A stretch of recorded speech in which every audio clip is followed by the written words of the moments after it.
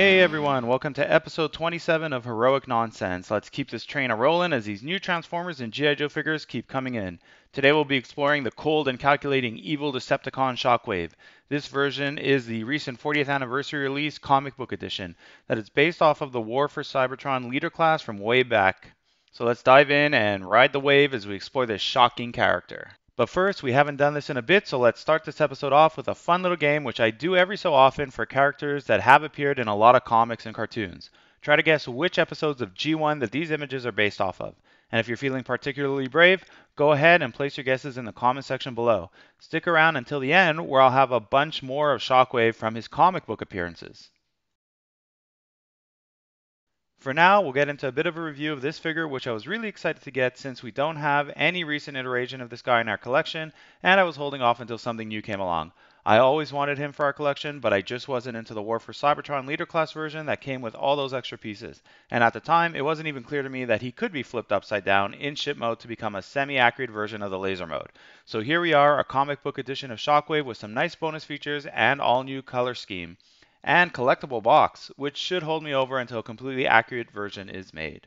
So I think the main thing that stands out the most on this figure is that they've painted him in that comic book style to match up with his comic book appearance from way back in the 80s, reproducing that iconic image from issue number 5 of the Transformers called The New Order. And while we don't have any other figures in this style in our collection, I do appreciate the detail they put in on the paint job to try and replicate that comic book feel. You really need to see the figure from far to get the impact they're going for, which is nice for displays. And to be honest, once I got used to it, I didn't really notice the comic book aesthetic as being out of place with the rest of our collection, which I was originally worried about. You can really see all the work that went into it when you do some close-ups, which really works well with this lighter and more show-accurate shade of purple.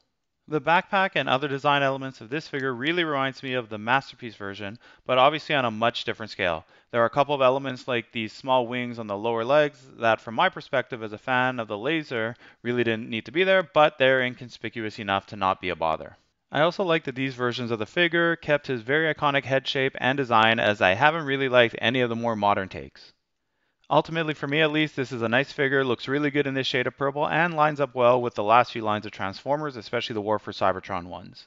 As for this bonus piece, my boys haven't gone to opening it yet, so I have left it for now in the bag and box. However, I will do a short on this, or maybe even bring it out for the Commander Class Optimus review when it comes out. Onto his alt mode, starting as a laser, because to be honest, that is all I really care about for Shockwave.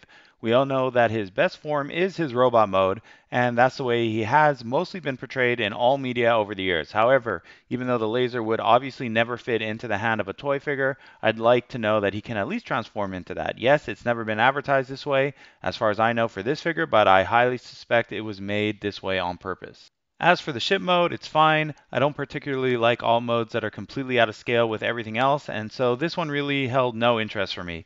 It's also the toned down version from the War for Cybertron version, so much less bulky. I'll never display it this way anyway. Perhaps my boys will enjoy playing with it in this form, so I guess it's kind of good that it can be used both ways. Taking a deeper dive into this mode, I'm actually quite surprised how close this looks to the various laser iterations of Shockwave and holds up quite nicely. The hose, I believe, is a bit off from where it should connect to, but only slightly, and there are elements that stick out like a sore thumb, specifically the silver feet, which I wish they could be tucked away, and the handle. But overall, it is clear it is a laser, and not any laser, but Shockwave himself. They even included a shiny plastic in the barrel part of it, which is a nice touch, as they could have simply left it empty. This way, it has a much more sci-fi laser feel to it. As for the ship, you simply need to turn it around and open up the wings and small landing gear piece at the front, and voila, he is transformed. Again, in this form, his feet just stick out way too much, but I guess there was no need to hide them away if the spaceship was meant to be the real design. I do like the Shockwave head reproduction being integrated into this design, so I guess you can technically use it in scale with other flyers if you imagine it as simply a flying rectangular prism and not a ship to carry anyone in. Okay, so on to the transformation, which is pretty straightforward. We're going to open up this chest piece like so, and then just push the head back in. It fits in nice and snug in this space, and it clicks back in. And then we'll move to the backpack here and open it up, like by pulling it apart. And now the top part's open. And then we'll just flip it around to the front take off the hose. We're going to connect that later. And then we'll just bring up the arms 180 degrees and flip the lower part 180 degrees. We'll do the same here. So lift it up 180 degrees. And then turn the lower arm like so. Once it's all lined up, you can just simply straighten this front laser part up, and once everything is in place, just click it in. Now we'll move to the back portion. We'll open up the side leg and fold it open and down 90 degrees. You push the leg back in so the upper leg fits into the lower leg. We've seen this a lot with other transformers. We'll do the same for the other side. So we'll just open up this side panel, fold it down and then out, and close up the leg like so. And then we'll click the legs together. They tab right here. Push them together. And you can see that these parts, these inner tabs, they click together to form, in this mode, the handle. And you can take this tab right here, and you're going to tab it into this space right about here. And it clicks in nice and snug as well. And then you just have to put the hose into the handle, straighten everything up, and there you go, the laser for Shockwave. Flip it around, and you have the spaceship. So just open up these little wings over here on both sides. And then in the front, there's a little stand. Once we straighten it up, you just pull that out like this. And there you go, the spaceship version, if that's something you want. Let's start with the War for Cybertron line and Megatron's lieutenants, the ever-conniving Starscream and ever-loyal Soundwave. It's clear these were all designed at the same time, as they completely match up in size and generally have the same aesthetic, specifically all the engraved design elements instead of the more smooth Studio Series figures. They do look really good together though, and since the bulk of our main Decepticon army is from this line still, it's a good match for now.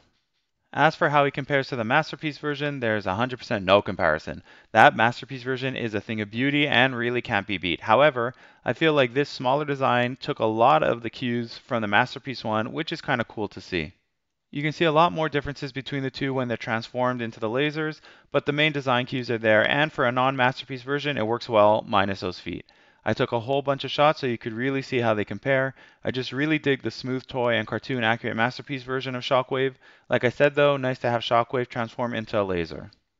Have to throw in one more version of Shockwave, this time the Combiner Wars version, which is a nice little figure to have to go along with other core figures. Other than the head, not really comparable, but he also transforms into a laser, so that's good. A little bit of Inception going on here. All three together so you can get a better idea of scale.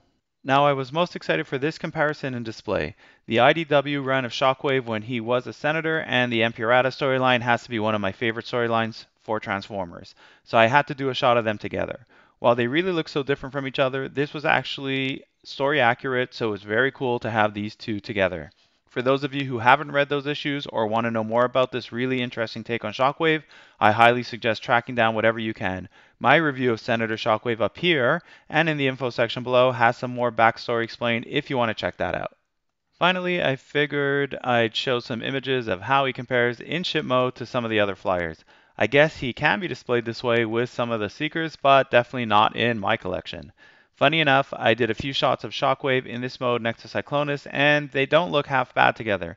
In the next section, I'll show some more dynamic poses, which actually kind of work. I've shown this already at the start, but this truly is a great display if you want to pose Shockwave on his own somewhere in your home. I believe I have the original comic book back at my parents' place, so next time I'm there, I'm going to try and find it. All three together could make for a nice little Shockwave tribute display. Of course, I had to take a shot of Shockwave with the other G1 Decepticon icons. If you don't have the space, this is the quintessential way to do it. However, ours is going to go right into our G1 display of all the original Decepticons that crash landed on Earth and were reformatted in 1984. By the way, that's not the Ravage that came with my Netflix Soundwave, but the Masterpiece one. That Netflix design, which is being reused quite a bit these days, is horrendous. A fun interlude was Shockwave holding Shockwave again, simply because I had another shot of him this way that I liked. And like I said earlier, some action shots with Cyclonus, one of my favorite characters and figures. What do you guys think? If I had to display him in this mode, this might be the way to go, or perhaps as a companionship to the Nemesis. Now, as promised, a few more reproductions, this time from the comic books. Try to get all of them, though most of these are not easy. I think my personal favorite is of Shockwave holding his original head, as well as the one with Scourge. This episode's box art, as you know, is actually really special, so thought I'd spend a bit more time on it because it really is a collectible work of art. The front panel reproduces the original comic book perfectly, and I love the grainy feel to it, plus how it actually looks like a comic book. Back is fairly standard, though they did add in some nice comic book panels to liven it up a bit.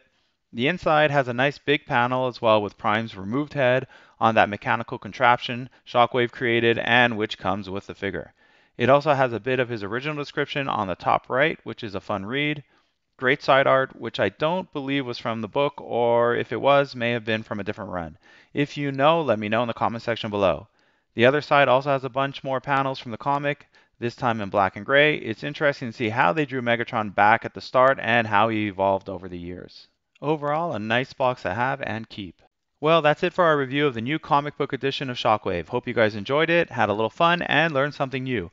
By the way, a quick story for you as we close out. When I was a kid, my dad almost bought me Shockwave, but the box was damaged. My dad was just about to convince the cashier to give us a discount, but instead of getting the perfectly good Shockwave because the box was slightly damaged, I went for a full price larger GoBot, which I ultimately got two of by chance and still have. If only I could go back in time.